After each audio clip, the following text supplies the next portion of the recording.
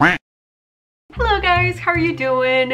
Today we're going to identify the differences between traditional metal braces and self-ligating braces, aka diamond braces. I have self-ligating braces and I figure it'd be interesting to talk about this as it's quite confusing either for people on the internet or for people that have seen me in person. I'm gonna talk about design, treatment time, comfort, cleaning, pricing, and all that fun stuff, so please stay tuned. And without further ado, let's just get to the video. The very first thing I'm going to talk about is design, because that's the main element that makes people think one is the other and vice versa. I think there too, like both type of braces are very similar. They're both made of metal, although there are also self-ligating braces in ceramics, but I'm not going to talk about that.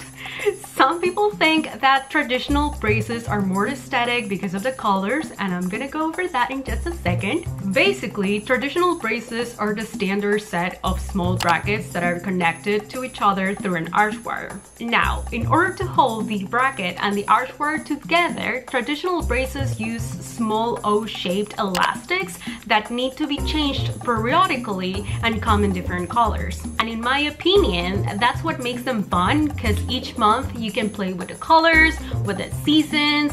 There are Halloween braces, Christmas themed braces, and that's super cool. On the other hand, self-ligating braces use a door mechanism that is built into the bracket to hold the arch wire. So when you smile, all you see is metal, which makes it a great option for adult patients. In terms of treatment time, it kind of depends on each case, but it's highly probable that self-ligating braces may speed up some aspects of your treatment as the force they exert remains unchanged. And like O-rings that lose elasticity over time, and so frequent visits might be required during treatment to get them replaced. And again, it really depends on your specific case, because I have self-ligating braces and I still have monthly appointments. Another thing is that before choosing the type of braces I got, my orthodontist told me that if I chose traditional braces, my treatment would last between 16 to 18 months.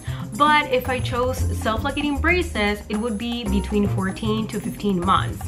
So yeah, that's why I'm saying that treatment time is likely to be shorter with self-ligating braces. As for comfort, I can't really speak from my experience because I've never had traditional braces.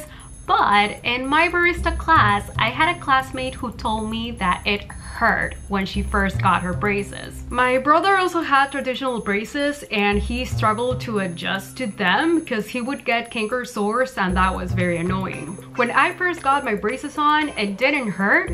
I felt discomfort because of the pressure, but that was all. I've been able to eat just fine after every single appointment. But I do remember there were a couple of months when I experienced a real pain when my orthodontist opened each door to release the arch wire. I think that was because my teeth were starting to move during the first months, because the following months it was just fine, but I don't know. I am 11 months in and I only had a canker sore once, so maybe I'm just lucky, who knows?